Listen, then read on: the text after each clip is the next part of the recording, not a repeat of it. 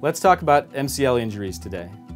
The MCL, or medial collateral ligament, is a strong supporting ligament in the knee. It's one of four main stabilizers. It's on the inside of the knee, and we're going to demonstrate that here with this white band of tissue connecting your femur, or the long thigh bone, to your tibia, or the lower leg bone.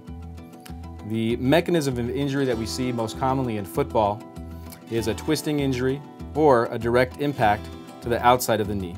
So if an athlete is struck on the outside of the inside of the knee obviously gaps and stretches.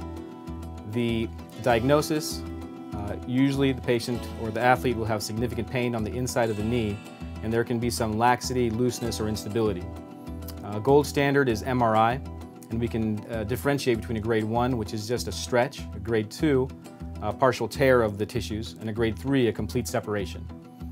The treatment is usually rest and rehabilitation. A grade 1, a week to 2 weeks return to play.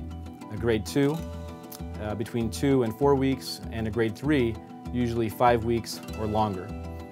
Any other therapies such as cortisone injections and potentially PRP are also possible. The other thing that we want to look for with diagnosis is MRI.